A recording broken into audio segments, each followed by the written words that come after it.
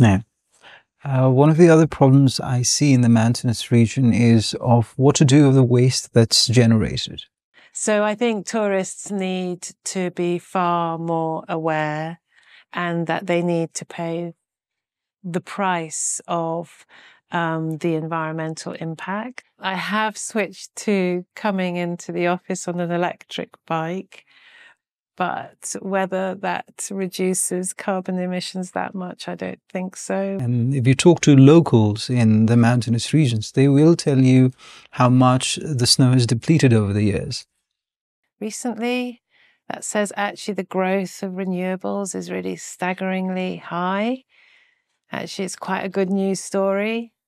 So there's no denying that warming is happening. So you've lived in Godavari for the last 2.5 years? Yeah. So, of course, we're close to the forest, and that's a success story. So what was it? In the 80s, that was degraded forest. And now it's pretty dense vegetation cover. So since I think the 90s, when the efforts were made to establish community forests and bring in all those various regulations with that. So now at least around the valley, you've got the forest, which is a fantastic success story. Because I compare that to East Africa, where similar approaches were being put into place, and community forestry just didn't work. And it would be really interesting to understand why. How did it work here and not in East Africa? But I think the drive for biomass as a fuel in East Africa was always much greater than here. I think the alternatives came in faster here. So that is a success story, that the forest cover has resurged and come back. But then within the valley, you've got very little vegetation left. And yeah, that presents some challenges. So how was the seed of wanting to get in the frontier of environmental challenges of the world planted? Was there a particular instance? As a student, maybe? Yeah, I think it emerged probably when I was doing my studies.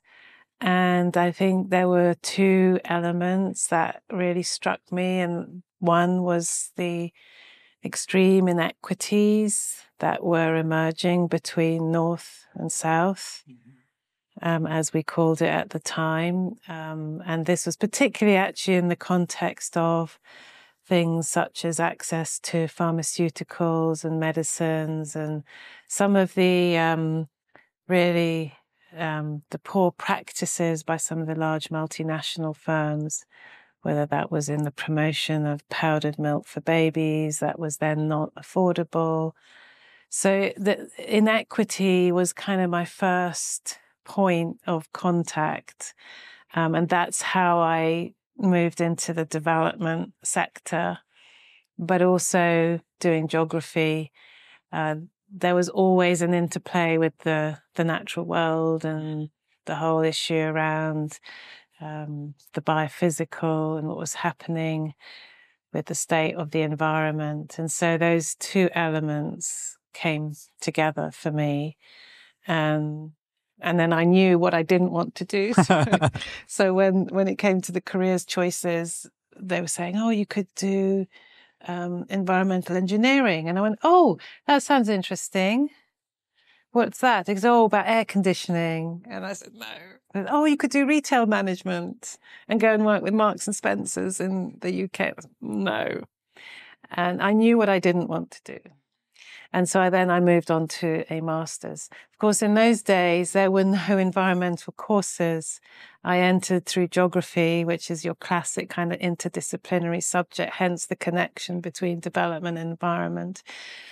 And then I moved into land resource management. The environmental courses didn't exist there, but then after I finished, then we began to get more and more courses coming on stream.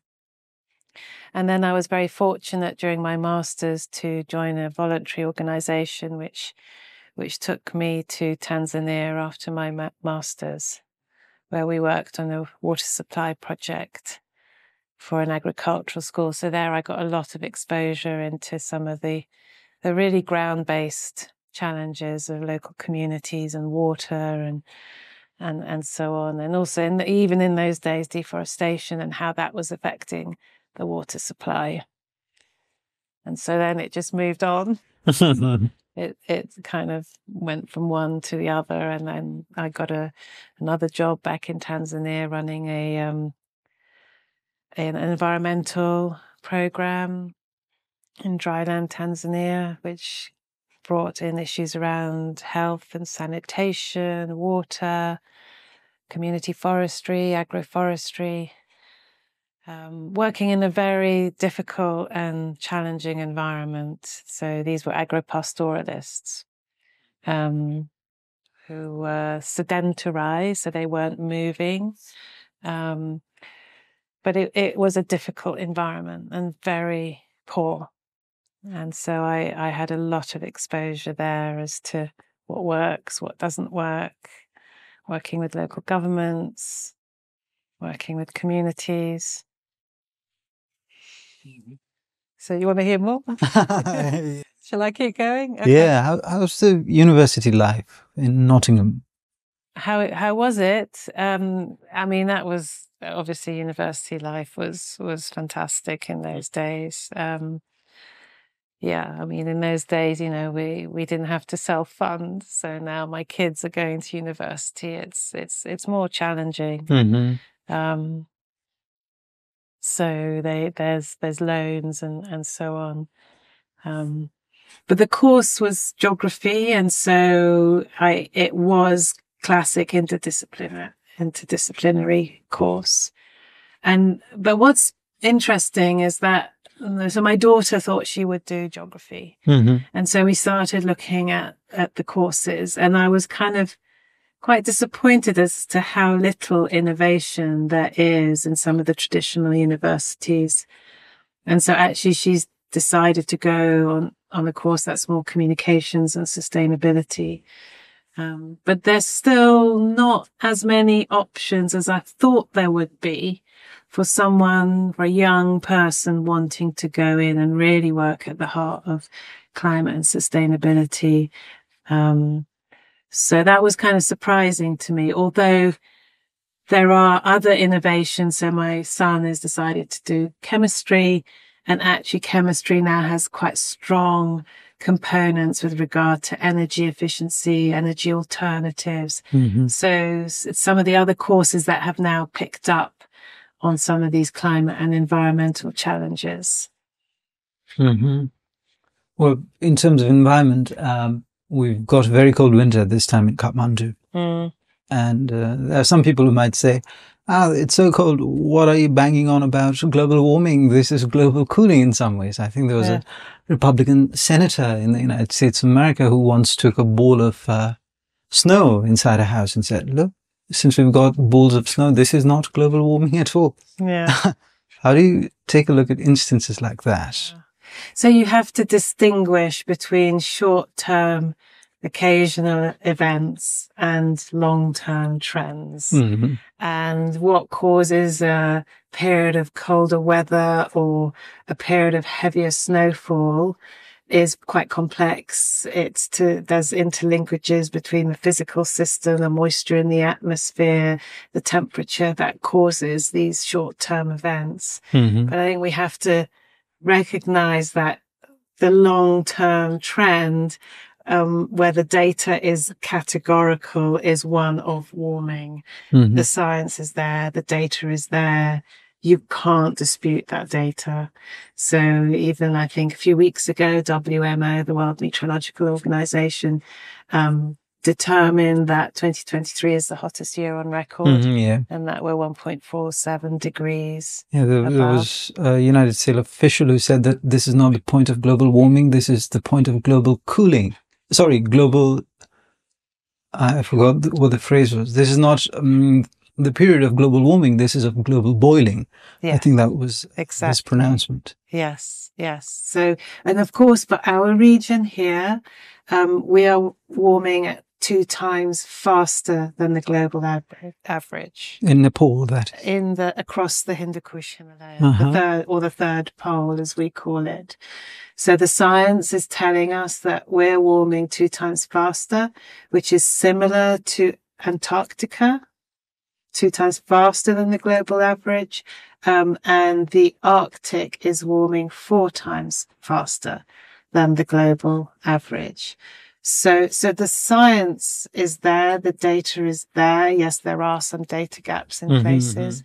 So there's no denying that warming is happening.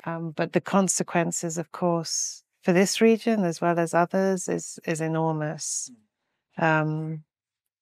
We published a report last year. It's called the High-Wise Report, which demonstrates that we had much faster ice loss in the 2010s than the 2000s. So obviously we haven't done the 2020s yet because we're still in the 2020s, but we expect an even faster rate of ice loss in the 2020s. And this has enormous implications.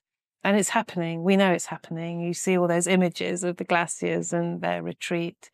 So the implications on that, on biodiversity, on water flows. Of course, water flows linked to snow, not just ice loss.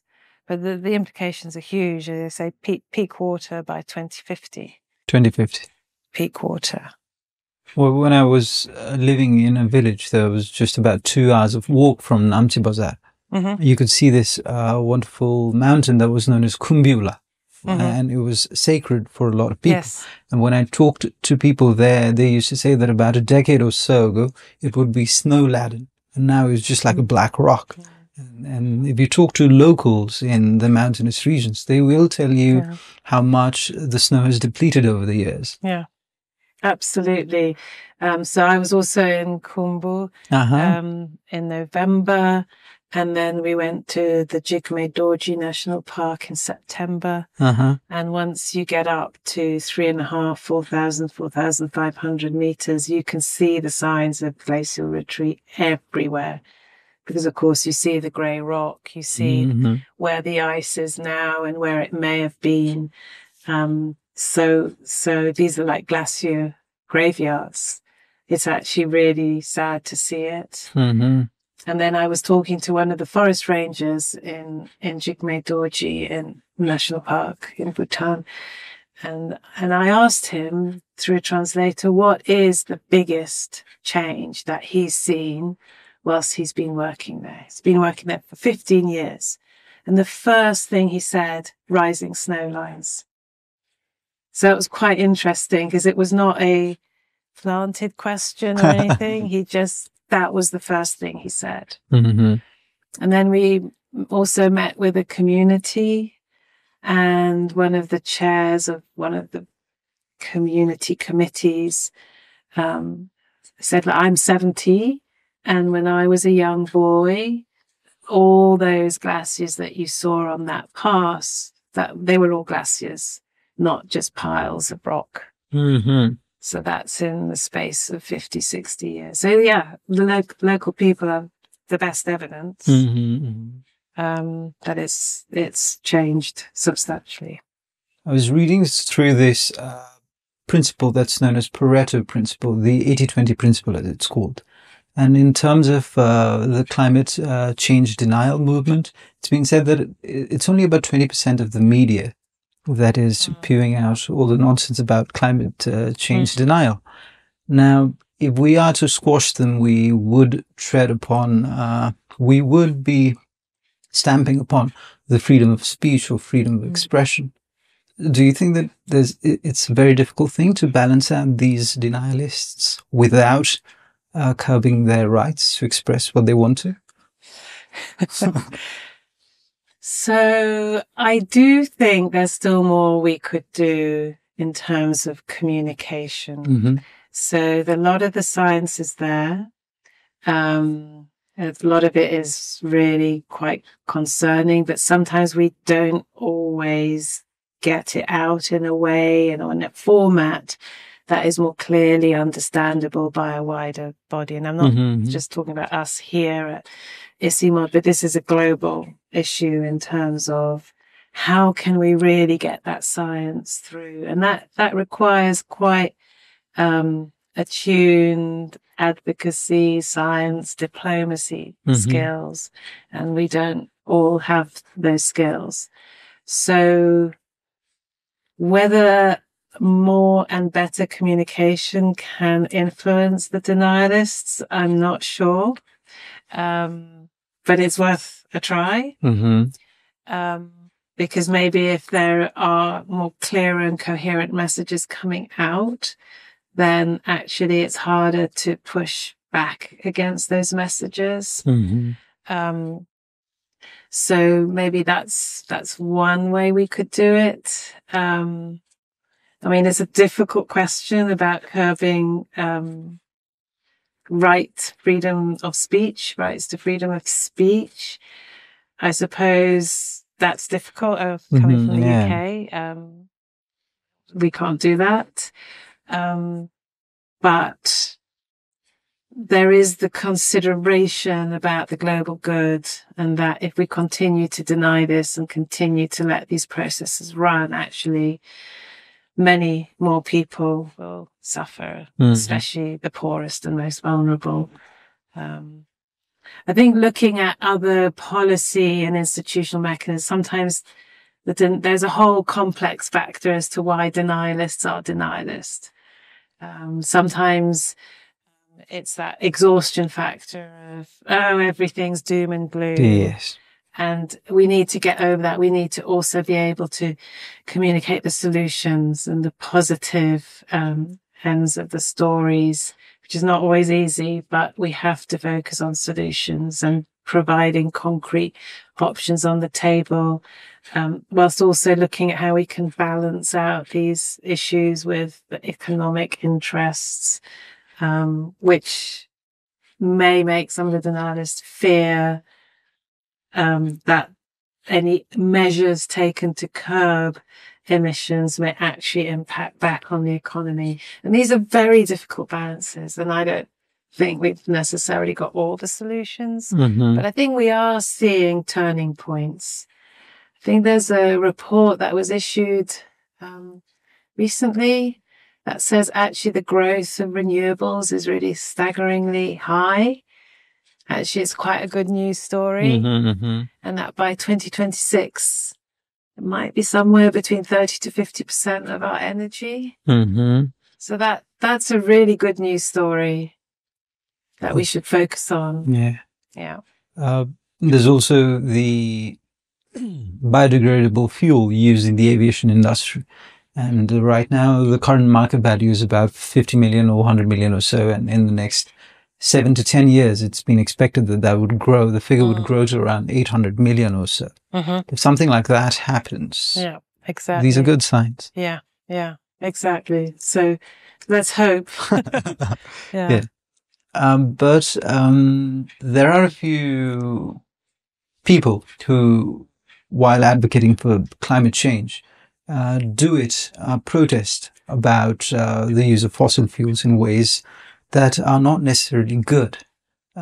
In Germany, I think that there were two words, climate terrorist time, or they were known as climate terrorists. Or some people say that this is all mass hysteria, as you said, about the doomsday cult. And they had to unword these years. Every year in Germany, you have a word that's been unworded. There was one that was unworded around 1990s, I think, and it was Ausländerfrei, free of foreigners, something quite similar to what we saw during the First or the Second World War. And in order to get rid of these concepts, they tend to throw away these words, such as climate hysteria or climate terrorism, things like that. I mean, I was once participating in a march that took place, I think, a couple of months or so ago, climate march, that took place from Jaulak Hill to Button. And in order to get to the marching place, I had come in a motorbike. And I thought, this is me having it both ways.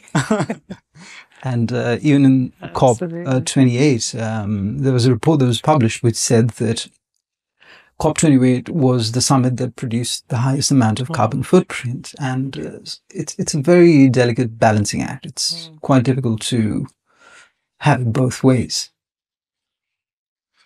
Absolutely. So I live here and I fly back to the UK. I fly for my job. So what we're trying to do here is also create a climate and environment strategy so that we can have a better handle of our carbon emissions. And we do what we can as a family, but it's difficult. There are hundreds of contradictions in all that we do, and I'm very conscious of that. Small measures I do is like, do we really need to send that many people to our meeting? You know, we have to think about the economic cost as well as the carbon cost. I mean, the nature of our job necessitates travel. So there are challenges, especially given we work across 8 countries. So you know, we try to minimize our plastic, but are we good at that? Probably could do better. I keep saying we need to invest in a carbon offset scheme for our flights. So this is my New Year's resolution for 24, that we have to do that. We travel in a car. I have switched to coming into the office on an electric bike, but whether that reduces carbon emissions that much, I don't think so, because the car has to travel anyway. But as I go on my electric bike, I realize that on that bike, I go as fast as the motorbikes because it's a very efficient bike. It's got large wheels. And I kind of contemplating, wouldn't that be great if we could just get a better designed hybrid bike, motorbike? But they're expensive. The electric bike is as expensive as a motorbike. Sometimes more expensive than a motorbike. Yeah, exactly. Probably more expensive.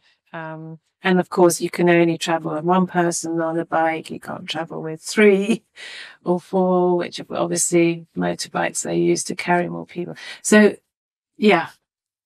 But could we introduce electric motorbikes here? Could we get subsidies for that somehow, somewhere from these global funds? Because there's so many win-wins. Reducing diesel emissions and air pollution, as well as reducing carbon emissions. Yeah. But it's costly. So if I bought my motorbike, I'm not just going to switch that because of the cost. We need to somehow find a way of covering those extra costs. Yeah.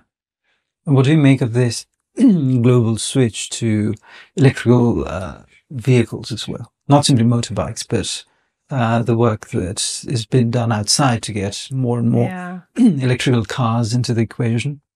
So it's a midpoint solution, right? Because we know that, you know, we've got the we have to go to office and the rare minerals and so on. Of course, Kathmandu is set up for people to travel in cars. You can't cycle easily. I can understand why no one wants to cycle in Kathmandu. It takes quite a lot of energy and courage to do that.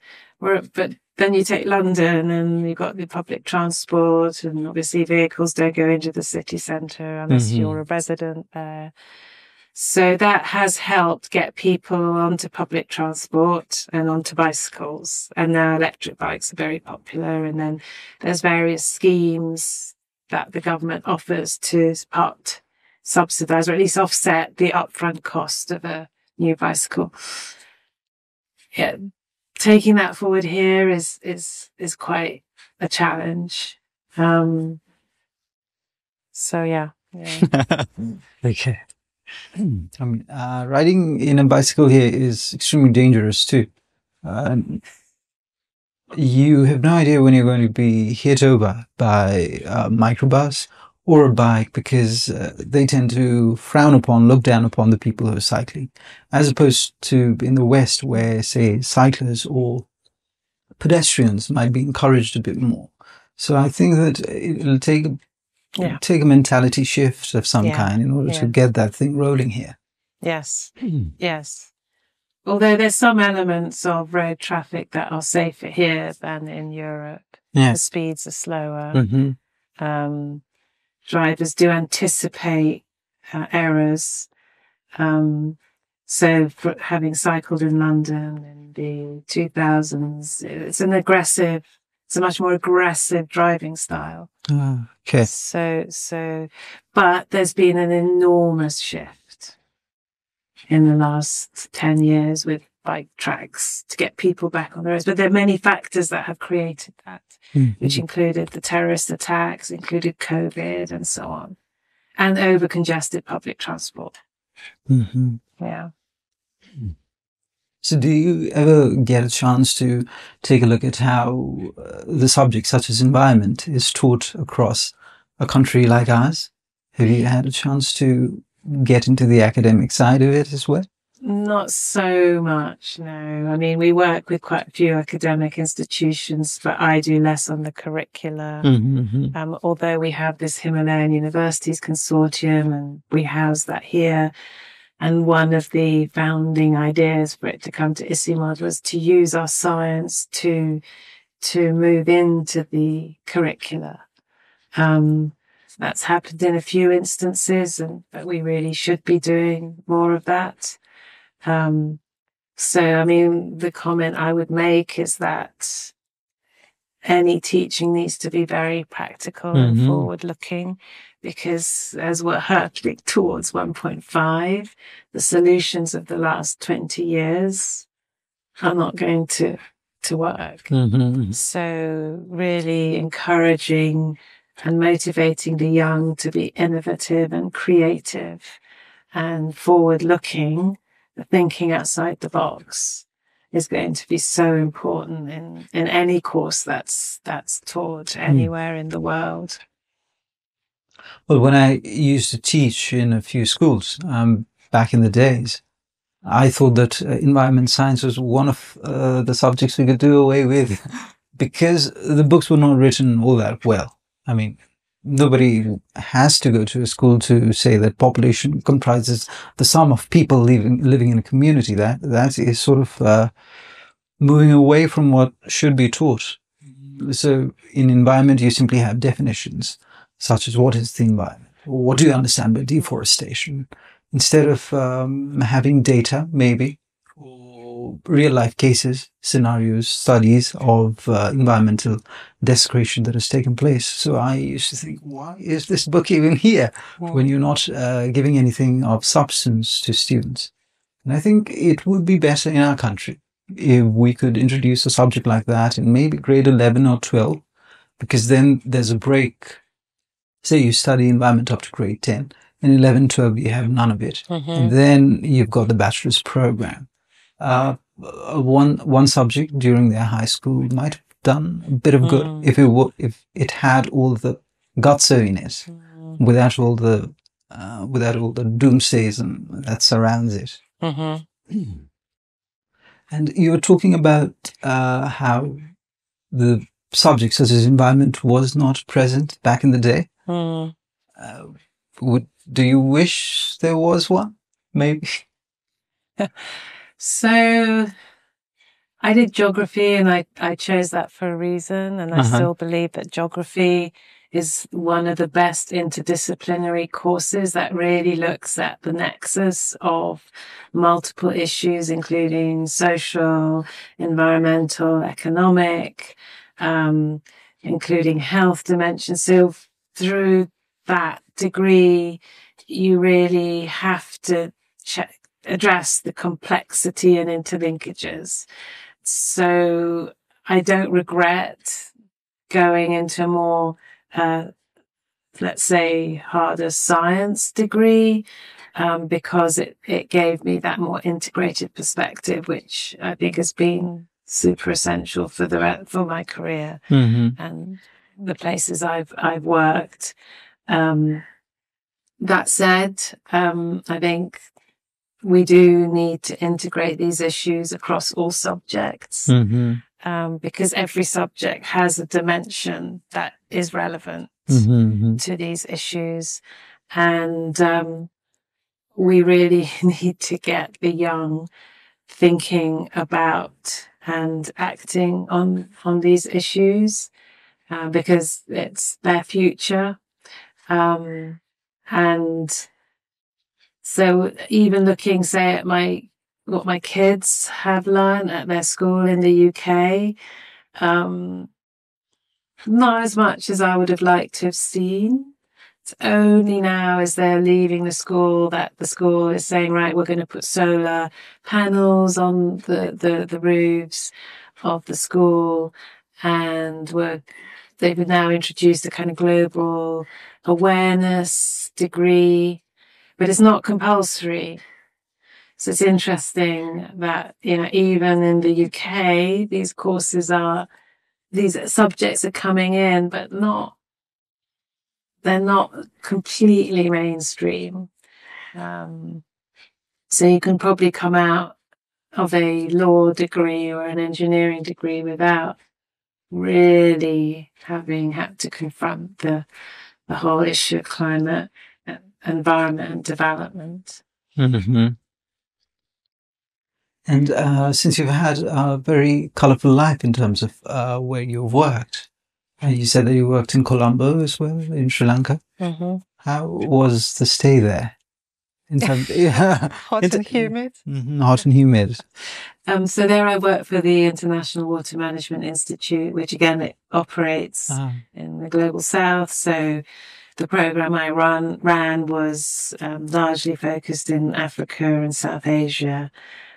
So we didn't do so much within Sri Lanka itself. But we looked at some of the issues around water, land, agriculture, and how you can create effective solutions to address the challenges facing smallholder farmers.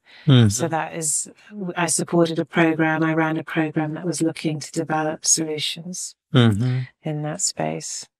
So when you're looking at a country such as Sri Lanka, and you're taking a country like Nepal, and if you want to determine which of the two is more vulnerable to climate changes, how would we do that?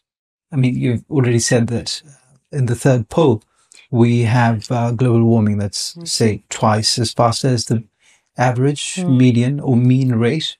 So how do you cross-compare between countries? Or if it's doable? Yeah. It's not easy, but of course everything's interconnected. So when our ice melts, it eventually reaches the sea, and then you have sea level rise or destabilized ocean currents, because you've got changing salinity levels, which of course will affect islands like Sri Lanka. But of course, risk is a combination of vulnerability. So the socioeconomic status of a country will determine its vulnerability. And then you look also at exposure. So where are people living? Are they on the coast? Are they living in the valleys? And how many people are living in these more exposed environments? And generally, for instance, in islands, people will be living around the coast. That tends to be where most populations are located in islands. So that results in a higher level of exposure. Of course, here in the valleys, you tend to have the communities living not on the sides of the valley, but at the bottom of the valley. So that results in exposure. But then you also have to understand the nature of the hazards. And so you need to look at what kinds of hazards are facing a country like Sri Lanka versus the communities the Hindu Kush Himalaya. And of course, here we have glacial lake outburst floods. It's it's an earthquake zone. We have avalanches. Mm-hmm. We have permafrost thaw. So there's a whole cornucopia of hazards here that you don't have at the same scale in Sri Lanka. Mm-hmm. And that you could perhaps say, well, sea level rise is a longer run effect, whereas the hazards from the cryosphere are happening now. So it's difficult. It's difficult, and it's difficult to compare, but there are some methods. But also, like in some areas, we say even we need to have more data, we need to have more understanding, we need to be able to monitor these hazards. But even where we are monitoring them, it can still be very difficult to assess the risk. Mm-hmm. So, for instance, the Sikkim disaster of 23 in Mm-hmm. October, there was an early warning system that was operational, but for some reason it didn't give the warning of the landslide that happened, that went into the lake, that then caused the flood downstream, that wiped out the hydro and killed over 100 people. Then you take Camelle, the Camelle disaster, where you had this enormous massive ice break-off. So how do you monitor something like that? It's very difficult. Of course, that also again wiped out billions of investment in hydro. So we do need better forecasting. We do need better data, and so we do need to understand better where are the areas that are most at risk. Mm-hmm. It's important to do that. We need to keep working at that. I was watching a comedian by the name of Owen Benjamin, and I think he's been barred from YouTube about 2 or 3 years ago for being extremely anti-Semitic. And he was also a climate change denialist. One of the examples that he used to influence his audience was the following. He had a glass of water like that. He put it in ice and said, look, right now the ice is starting to melt. Okay? But if the ice melts completely, the sea levels are not going to change. It just stays constant because the ice is lodged within the sea. It's not going to rise that much. There's a very simple way that you could show that rising sea levels are not a threat. And I thought, this is dangerous. This is this is extremely dangerous, because we have countries like Sri Lanka or Maldives where we have conferences every year wanting to let people know that the country is in a grave danger. And we have people like that. And so how do we get rid of this nonsense as well? I don't know. I mean, you can't, society is society, and there will be differences of opinion. The challenge is when that difference of the opinion takes over. And I would like to think that actually those denialists are not winning at the moment.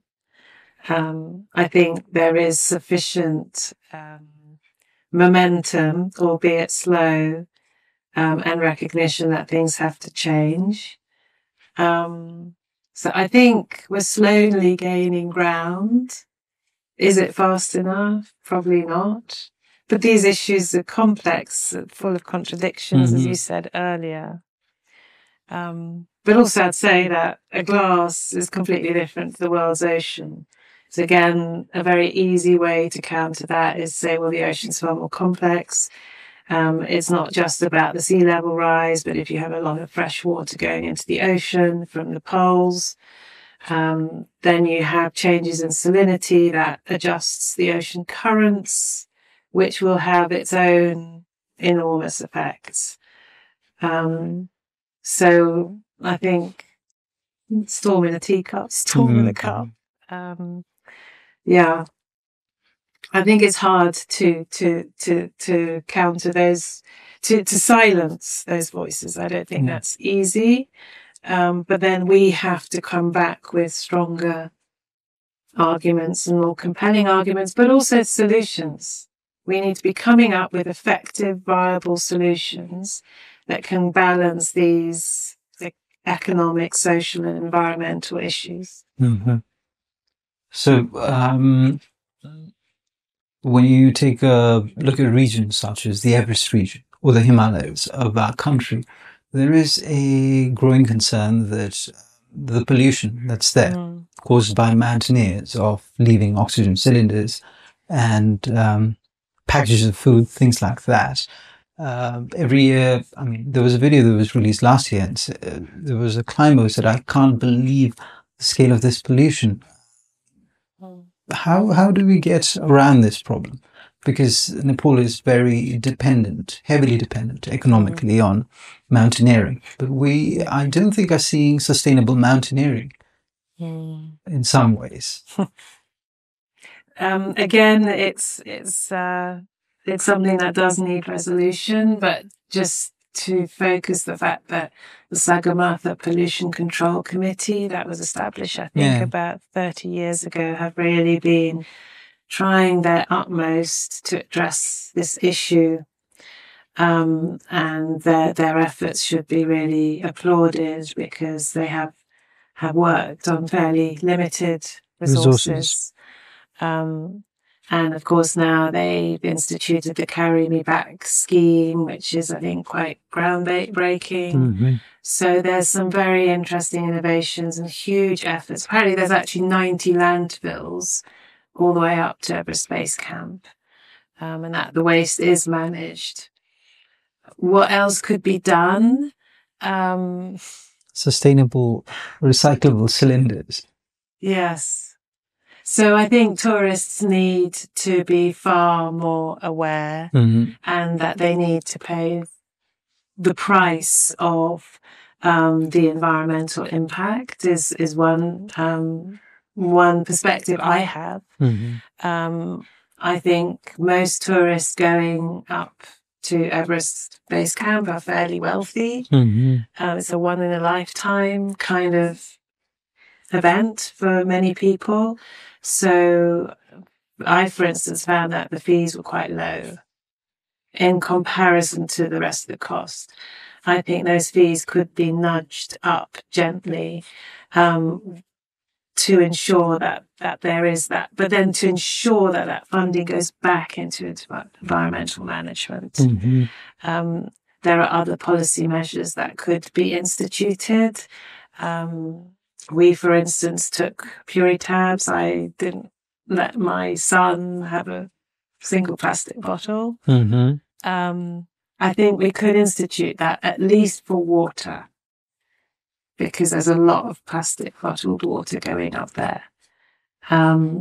Using Puri tabs are safe. It's what everyone used 20, 30 years ago. But now there are innovations like UV filters, and I hear that at Annapurna, there's no plastic bottled water. You fill up at these water stations. So surely Kumbu and Sagarmatha could do that. I mean, if I look back on some of my past experience, Kenya has banned single-use plastic bags several years ago. They've managed to sustain it. Everyone said it would be impossible, but they've sustained that ban, which was, I think, about 10 years ago or more even. They've also banned any single-use plastic in protected areas. So everyone said this would be impossible to do, but they've managed to do it. Now, they still have challenges. I'm not saying that they don't have plastic waste challenges, but could something like that be instituted here? The challenge is the kinds of foods that are brought up that all got the wrappers. And to a certain extent, that has to be the case. But could we look at which are the biggest culprits, and how do you manage to reduce those, if not everything? Because realistically, you can't get rid of it all. There was a sizable force behind this movement of banning plastics in Kathmandu about 7 or 8 years ago when the earthquake came. About a week before the disaster struck, there was an announcement that we wouldn't be able to use plastics. So when we went to meat vendors, for example, that wrap the meat up in newspapers, as opposed to what is normally done in plastics. And I thought that this is going to get somewhere. I never thought that Kathmandu could be like this. They're finally doing something. But then the earthquake came, just blew out of... all the water was spilled on the whole idea of banning it. So I think that it could have been done in Kathmandu as well, had something like that not happened. Probably, yes. But the earthquake was an enormous, it was huge, so you can understand. Of course, Kenya didn't have that. They managed to ban, and they didn't have a major event such as an earthquake. But maybe it's something that could be revisited. But Kenya started with single-use plastic bags. So I think you have to start with the easy wins, not everything overnight. It doesn't work to do everything overnight because we all want to have a Coke. I mean, we all drink out of these plastic bottles. So you have to do the easy wins first. Something like plastic bags. Is that possible? Probably, because there are easy alternatives. And then you start slowly, stage by stage. You can't just change everything overnight. No. One of the other problems I see in the mountainous region is of what to do with the waste that's generated. When I lived there, most of it would be burned in open fields. And I saw that and I thought it was a terrible pity. If you walked around the region during the night, I think in 15 days or so, there'd be a huge conflagration you could see from miles out. It would be as if a volcano had gone. And I asked the locals, what is this? I have never seen it. And they said, no, this is we doing with our waste management system. This is the best practice that we have. And that also adds to the whole problem of pollution in the Himalayas of our country. So maybe it's difficult to get all the recycling plants over there in order to install them. The society has got to be collectively conscious of it. Is this something that you've encountered? Maybe?